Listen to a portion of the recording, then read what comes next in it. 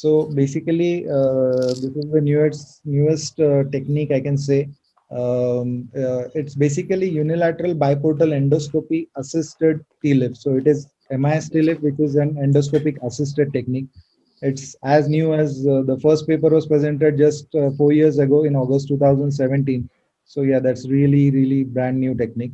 As the name indicates, biportal, we have two ports which are there on the same side of the midline. One port is used for scope, the other port is used for the passage of the instruments.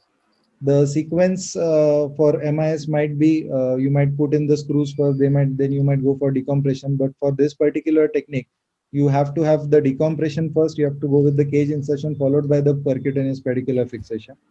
You need some special instruments. You need a video trolley. You need a scope which can be either 0 degree, or 12 degree, or a 30 degree. It's a 4 mm scope, which is not a working scope, but it's just a visualization scope. You need a shaver, burr, and a drill system, and RF cautery, some special UB instruments, and the rest is all general open spine instruments. Uh, the basic difference between any other MIS procedure and that of the UBE is that UBE is a percutaneous procedure, wherein the scope and the working instruments, they are going in the skin directly, whereas the other system, they have to have some sort of a retractor or a tube system to keep the tissues open. Whereas here, if you can see on this picture, you have two ports which are going in, one from the cranial aspect, one from the caudal aspects, and the scope carries the irrigation fluid inside. It causes the irrigation fluid to get accommodated on the working area, that's the interlaminar space, and the water itself flows out. And this flow of irrigation fluid is what keeps the skin opening patent and is what allows the passage of the instruments inside. So as you can see in this particular video, the scope is going in from the cranial aspects. The irrigation fluid which is getting accumulated on the interlaminar space is just freely flowing out. Initially, yes, we use a semi-tubular tube kind of a thing which is semi-open, and it is used to keep the skin and the facial opening pattern, but that is just for the initial part of the surgery. It can be removed later and directly this instruments can be passed through the skin itself. We do the procedure under general anesthesia in prone position with a special drape, which is there for the fluid collection, and we need Shyam radiography. So let's just jump into this technique. So we start by making three lines here. The first picture is the midline. We mark the midline. The second picture is the median pedicular line. And the third line that we mark is the roughly the midpoint of the transverse processes.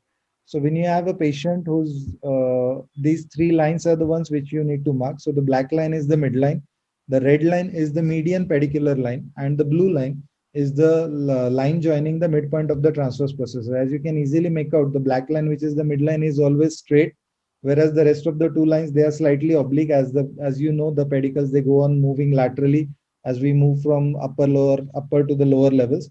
So the red line and the blue line are slightly oblique. When I have to consider doing a decompression, my incision for UBE will lie between the black and the red line, meaning I have to take my skin incisions between the spinous process and the medial part of the pedicle, so that I don't need to go too much laterally. I can go directly on the interlaminar space, even to the contralateral side. But when I have to consider fusion, my incision starts from the red line, it goes up to the blue line. So median pedicular line to the midpoint of the transverse processes is where my incisions are going to be. I can go obliquely, go towards the midline, then go laterally, land onto the facet, and do the work on the facet itself. So let's see the case presentation. She is a 50 years old female patient. She was operated for the last mobile segment. It was a sacralized L5. So technically, last mobile segment was operated with open decompression with posterolateral grafting. Intertransverse grafting was done in 2018. She presented to us somewhere in February this year, 2021. And 3 years later, she had persistent back pain. She had left-sided radiculopathy. She had standing intolerance, could not stand for more than 10-15 minutes, and neurogenic claudication lasting for around 5 minutes. Her motor and sensory examinations were absolutely normal. This was her MRI. And if we just zoom in on the axial cuts, you can see that the cord is very well decompressed. There's a laminectomy defect, the spinous processes are gone.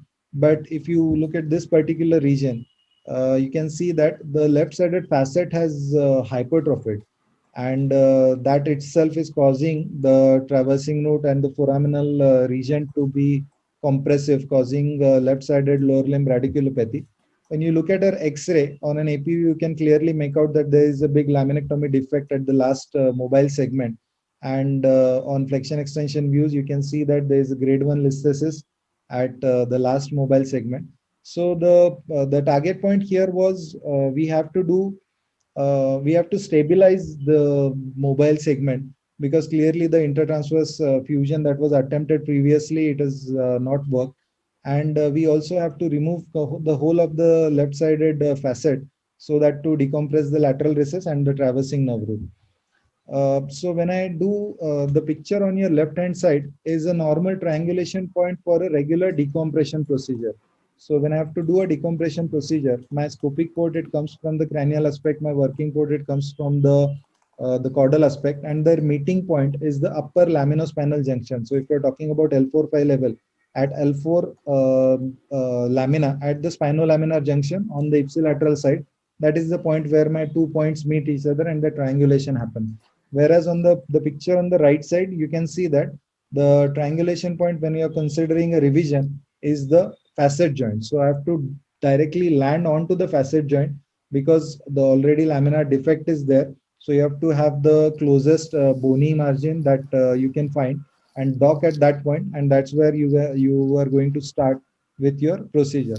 So the initial docking point is the facet joint. On CM, you put in the obturator, you serially dilate the tract, you use those dilators as blunt dissectors, you clear the soft tissue over the facet joint, and then you put in your scope and you do the triangulation. You confirm the same position on the CM, you touch those 2 points, and then you go in with the scope. So before I start this video, I'm standing on the left side of the patient. So the left hand side, that's the 9 o'clock position, is the head end of the patient. The 3 o'clock position or the right hand side is the foot end of the patient. The 12 o'clock is the medial side, and the 6 o'clock is the lateral side. So we directly land onto the facet joint, and we start by exposing the inferior facet. We go up to the point where the lowest part, the tip of the inferior facet is visible. We expose that point, and we start using chisels, osteotomes, or curettes to take off the inferior facet. Here, since the facial or the skin and the facial opening are initially very small, so we don't take the facet in toto, but we try and make the bony cut small and preserve all the bone graft. This is the point where you have to do the blunt dissection. That is the medial aspect of the inferior facet and the scar tissue. The lateral aspect and the inferior aspect, you can use your burrs till the point where you can actually expose the scar tissue. So this is the scar tissue that is overlying the traversing nerve root. You use this hook kind of a radio frequency. You lift up the scar tissue, you clear the root. Once you enter the lateral recess, you can remove the remaining ligamentum flavum, and you can see that the traversing root there is clearly exposed, and the disc is also clearly exposed. So you do discectomy, then you start using those shavers inside the disc space. You do just the regular cage site preparation. You can see that the root is very well retracted now. Once you start moving to the bigger shavers, you can go inside and do your end plate preparations, do a complete discectomy. You can actually go with this with your scope inside the disc and visualize both the cranial as well as the caudal end plates, that they are very nicely denuded. You put in the bone graft, and you again confirm that those end plates are looking beautiful, they are just bleeding nicely. You retract the traversing root again, and with the proper size peak cage, you go inside. The cage can be repositioned if required later on also, and that's the end point of the surgery, where you see the free traversing nerve root and the cage is sitting inside. Now the same two incisions have been extended slightly laterally and used for percutaneous pedicular fixations, and only percutaneous pedicular fixation is done again on the contralateral side, and this is the final picture in front of you.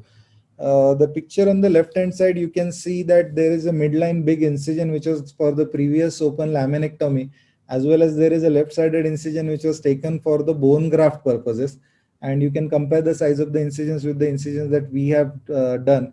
The incisions on the left side, they were used for this initial the scopic and the working portal, and again the same incisions were converted utilized for percutaneous pedicular fixation. On the opposite side, a single incision and percutaneous fixation was done for the contralateral side. The patient is mobilized as soon as they're comfortable out of anesthesia, maybe the same day evening, maybe the next day, and they're mobilized, and the rest of the protocol is quite similar to any other open procedure.